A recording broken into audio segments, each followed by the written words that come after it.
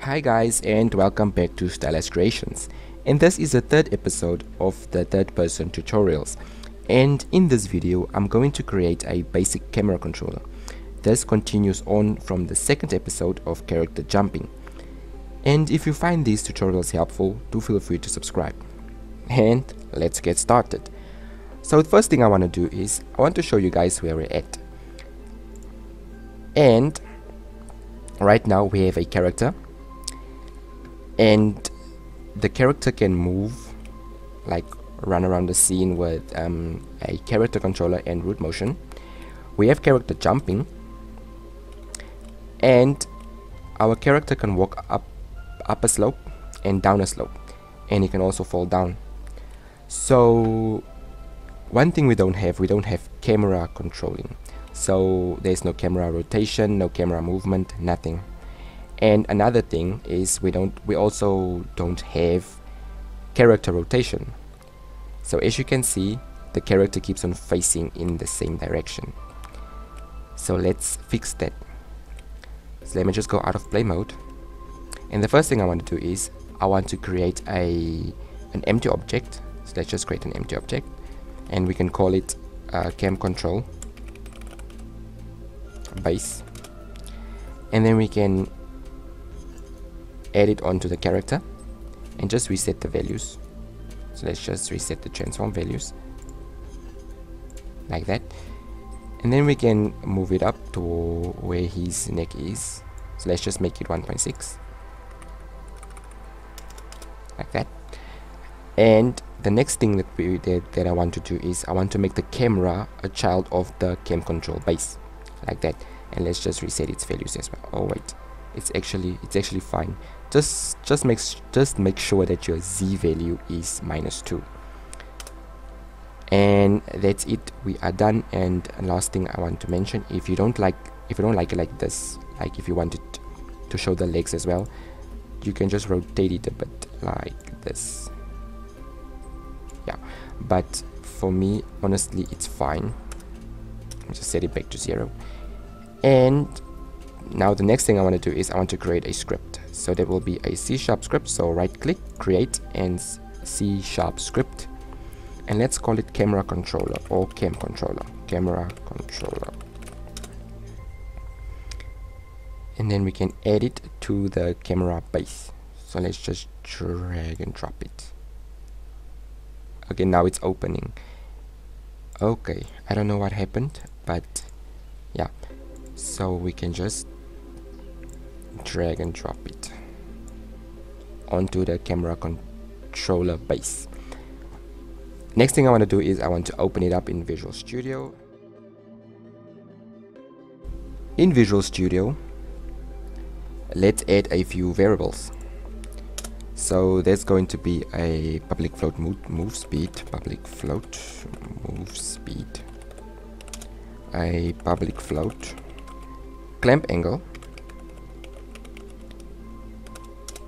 and a public float input sensitivity, public float input sense.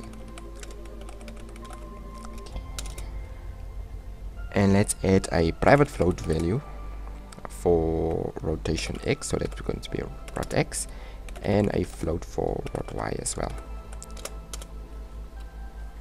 and a vector 2 for the input, vector 2 for input, or let's call it mouse input,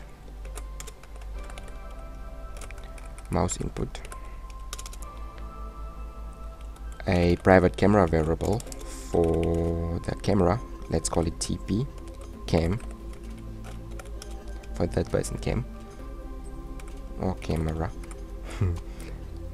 And let's create a game object. So that's going to be a public game object, for cam follow. The reason why we made it public is because we want it to appear inside the inspector. So let me just move it up to where I've stored all my public variables like that. And inside of the start method, I want to set the rotation. So that's going to be vector 3 rotation equals transform.local rotation, transform.local rotation dot Euler angles or Euler angles. Rod y will be equal to rotation dot y, and the same for the rotation for rod x as well. So let's just set it to rod x like that.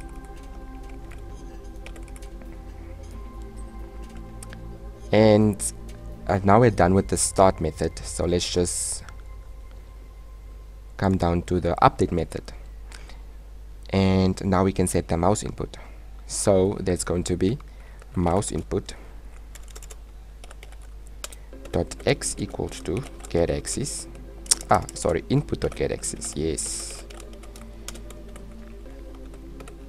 mouse x, and the mouse input dot y will be equal to input dot get axis mouse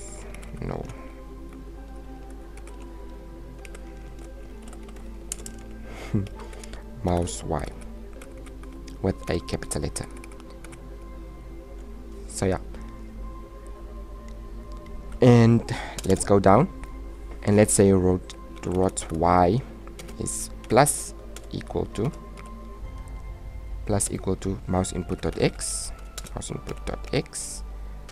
times input sensitivity times time dot delta time.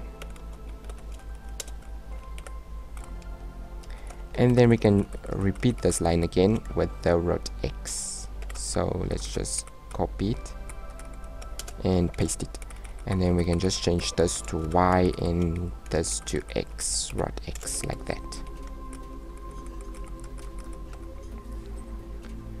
Now the next thing I want to do is I want to set the local rotation.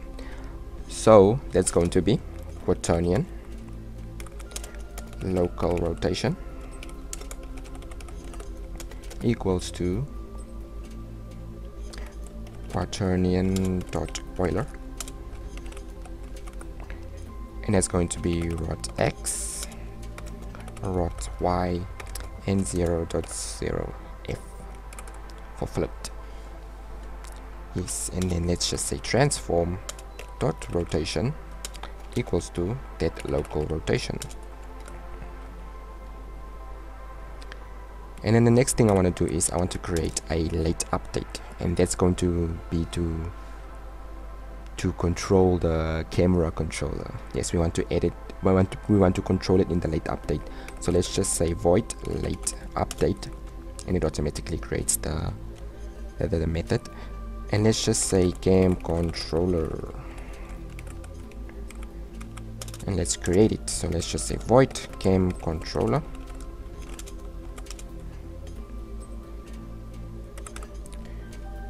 and let's say transform target with a capital T, and let's just set it to target equals to cam follow dot transform. So we actually wanted to follow the cam follow, and let's go down and say float. It's a private float, call it move equals to move speed times time dot delta time, move speed times time time dot delta time, and then we can just set its position. So that was going to be transform dot position equals vector 3 dot move towards, and it's going to be transform dot position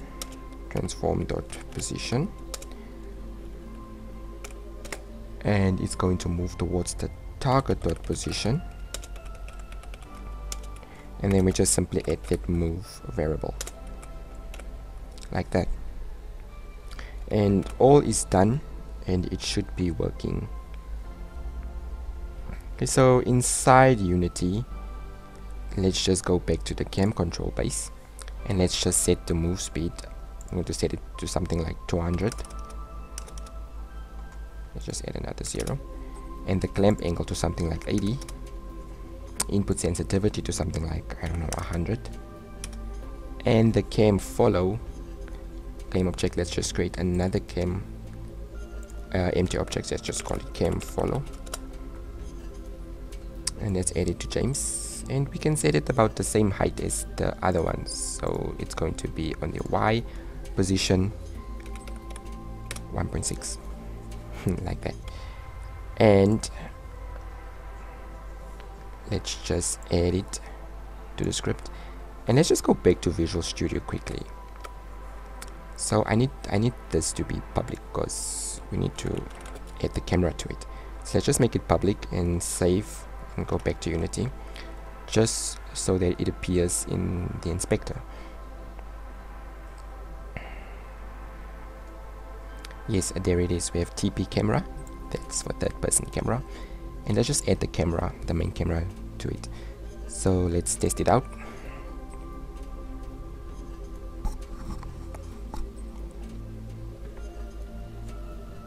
And we have movement, yay! And it's working, but at the moment it's actually rotating around the camera, and we want not around the camera, the character, and we want the character to rotate as well. So let's just exit and go back to Visual Studio.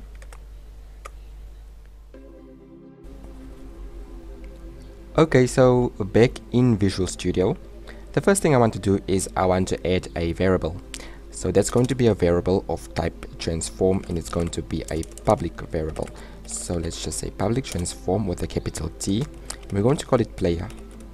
And let's just come down to the last line in the update method, and let's add the player rotation. So let's just say float player rotation, and we set it equals to the mouse input dot x. So we're going to use the x-axis of the mouse, like when you move the horizontal axis of the mouse when you move left and right, and we're going to multiply it by the input sensitivity, and then multiply it by time dot delta time. Okay, so the reason I'm doing it like that now is, especially with the input sensitivity, is because I want the character model to rotate at the same speed as the camera is rotating. So I want there to be a consistent movement. Yes, I want the movement to be consistent, let me put it like that. And let's just go down one line and say player dot transform dot rotate, and that's a method. So let's just say 0.0f,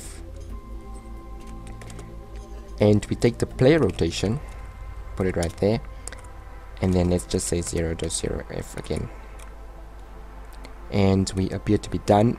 But one thing I've noticed is the mouse cursor, and it's starting to irritate me, so let's just hide it. So let's just say cursor.lockstate equals cursor lock mode locked, like that, and let's just hide it also. So let's just say cursor.visible equals to false. Let's just save it and go back to Unity. Okay, so now inside the Unity, let's just click on the camera control base, and as you can see, we have a player variable now, and it's empty. So let's just drag and drop James onto it, and if we hit play now, and if we play the game or the scene, then the player should rotate as well. Let's just hide this and do it. Yes. So as you can see, we have character rotation. So the character can turn and look around the scene, which is way better than just staring in one direction. So yeah, and there are many ways to go about this, and you can actually add an input for the camera to rotate around the player. I'm still working on it. Yeah, and I'm also working on the camera collision, because at the moment we're just like walking through stuff. So yeah, the camera is actually going through stuff, but yeah, I'm still working on it, so do stay tuned, because in the up and coming episodes I'm going to include like camera collision and also like weapons and stuff. So yeah, and guys, if you do find this tutorial series like helpful towards your game development, please do feel free to, you know, hit the subscribe button and also hit the like button if you like what you're seeing. So yeah, and also you guys can feel free to leave a comment in the comment section telling me, or like requesting, or make any requests, like what you guys want me to add in the up and coming episodes, what you would like me to, you know, show you guys, you know, anything, and I'll be more than happy to help you guys. So yeah, stay safe and